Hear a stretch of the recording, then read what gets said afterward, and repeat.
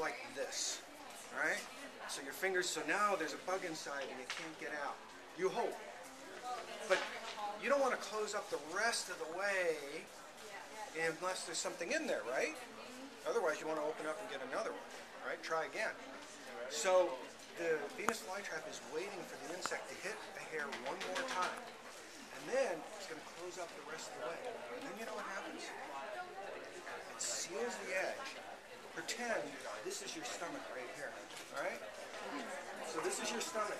And what it does is it closes up and it seals around and it squeezes really tight. And then what's in your stomach? What is it? Go ahead. Acid, exactly. Wow, you're very good. There's acid in your stomach.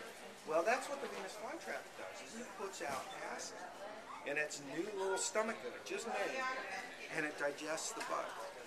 And all that's left, when it opens up, it comes and it opens up slowly, all that's left is, what do you think is left?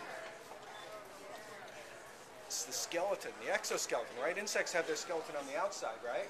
So it looks like the bug's still there. He's a little crumpled up, but he's still there.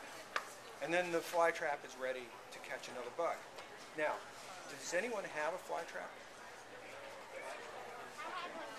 Did you?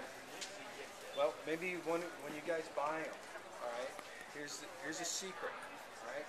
Don't feed them things that you would eat, okay? Don't feed them hamburger or cheese. Because those aren't terribly good for you. They're really bad for the plant. Okay? So, don't feed them plant food either because they're not used to that. They get their food from insects, so only feed them insects. If you feed them hamburger, the trap closes and then it runs. Okay? So go out and catch bugs for them. Okay? Now something we just learned, and I don't know how to demonstrate this yet, but did you know these actually glow in the dark? We can't see it though because it's in a wavelength only insects can see. Because insects see different wavelengths than we do. They can see things that we can't.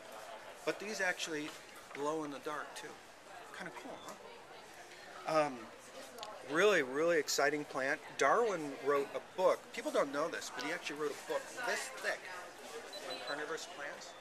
And he said that he loved the Venus flytrap even more than his theory of evolution. So that's how much he liked this. And you know what else? He couldn't figure out what happens and how a Venus flytrap leaf actually works. We don't, and to this day, we still don't know. It's been over 100 years. We still don't know how they really work. We've got ideas, we know more than we did, but maybe that's something you guys could discover. Anyone going to go into science when you grow up?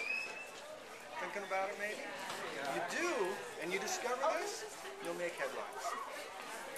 You'll make headlines. Now, you touched that one right there. This one right here. How long and you touched it twice? Twice. How long will it take before it feels stuff in the ear? It'll take a few hours. Oh, okay. And if it did catch something, how long would it be digested? It'll digest it in a few days. So it's not a bad time. Yeah, no. It's not real fast, it's not real slow.